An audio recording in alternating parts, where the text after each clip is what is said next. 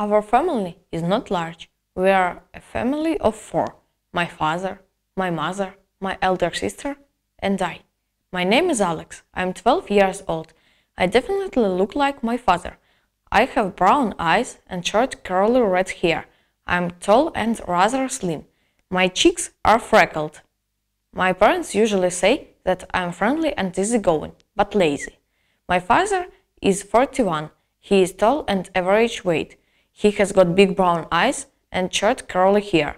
He is spontaneous and helpful and likes joking with me and my sister. My mother is 3 years younger than my father. She looks pretty well and doesn't look her age. My mom is of average height, but she is very slim. Her hair is straight and red, and her eyes are big and blue.